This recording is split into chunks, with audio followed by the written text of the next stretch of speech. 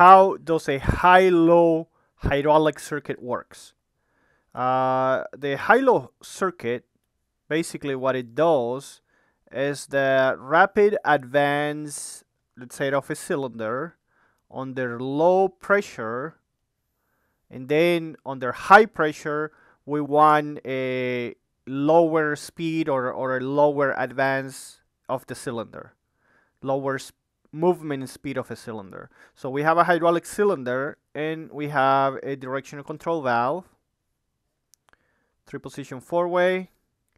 We're gonna draw it with an open center. So this port goes here, this one goes over here.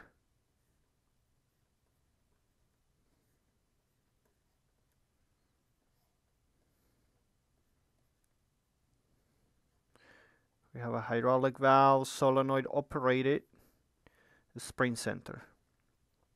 This is tank, goes to the reservoir, and this is the pressure line.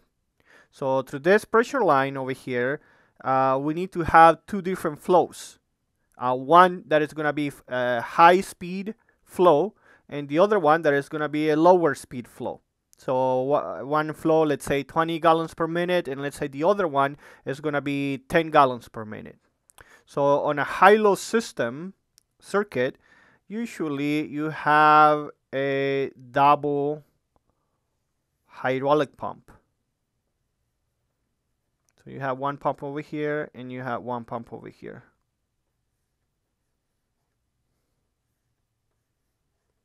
Now these pumps are connected to each other.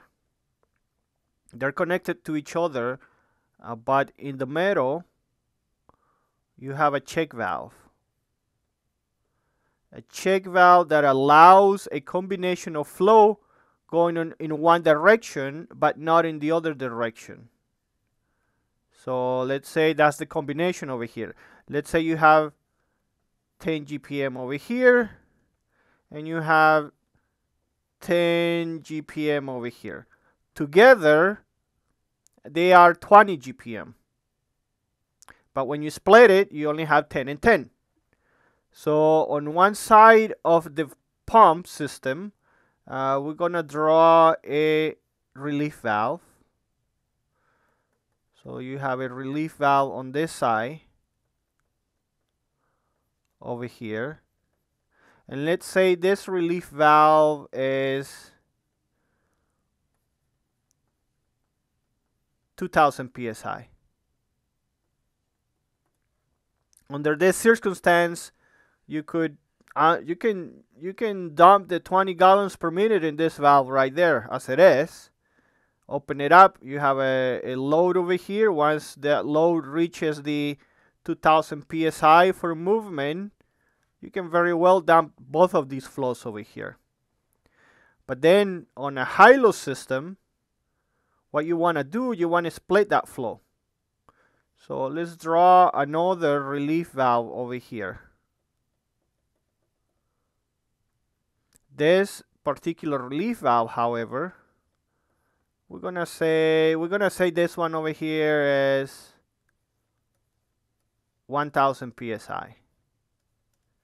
So you have 1000 psi, and this valve is going to unload the flow from this pump over here. Now at 1000 psi, the flow of this pump unloads to the relief valve.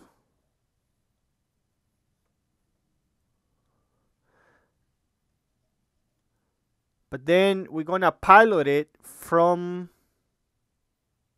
not from this line, not from the pressure line of this pump, but it's gonna come from this pressure line over here. So we'll say pilot. Gonna jump in, and it's gonna come from the pressure line on the other side of the check valve. So now you have 1000 psi pressure working under 1000 psi. If you have pressure under 1000 psi, you have 10 GPM and you have another 10 GPM. Both of them are feeding the directional control valve. Anything under 1000 psi.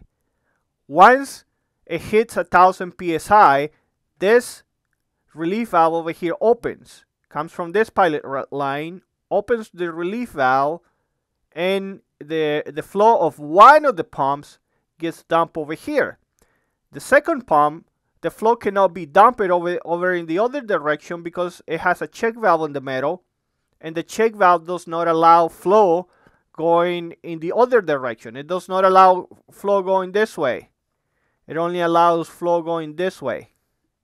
So at 1000 psi, the first pump dumps over here, and now you only have 10 GPM feeding the directional control valve. Anything under 1000 psi, both of these valves the flow is getting in combination because there's nothing to relieve the flow of any of the pumps. Under 1000 psi, the pumps keeps pumping into the system because there is no relief valve that is set under 1000 psi. So there's no other option for the flow to go other than feed into the directional control valve. Hits 1000 psi, one goes the other way, and the other one keeps pumping. It gets to 2000 psi now, and at 2000 psi is the maximum pressure for the second for the second pump. And now at 2000 psi on this side of the circuit, it relieves the second pump. And anything going from 1000 to 2000, this one is still open because it's over 1000 psi. So you're still pumping, you're still dumping oil through both of those relief valves, 2000 psi. So this is what we have over here. It's a high-low hydraulic circuit. High velocity at lower pressure, and lower velocity at higher pressure. This is what a high-low hydraulic circuit is. Now, there's different ways on how to make it work. It doesn't have to be this exact schematic over here, but the idea is to split the flow. Often it has a check valve in the middle of two pumps. How are you going to relieve it is different ways on how to do it. You can have pressure compensated pumps. You can have vented relief valves. You can have a pressure switch. You can have different system integrated with some electrical circuits over here, and you can maybe save horsepower under high pressure. Right now, this drawing over here are for two fixed displacement pumps that are being relieved with relief valves over here.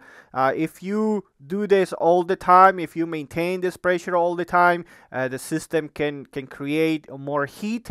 But that's why there's different ways on how to do it, and also depends on the on how long you're gonna do it. You know, if it's only for a little bit, that's okay. If you want more frequency of the operation, more hours during the day, you may want to put pressure compensated pumps in here, and so there's different ways on how to do it. But yes, that is a high-low hydraulic circuit. If you have any questions about hydraulics, any questions about industrial products, you can always contact us. And thank you very much for your attention, and we'll see you next time. Bye bye.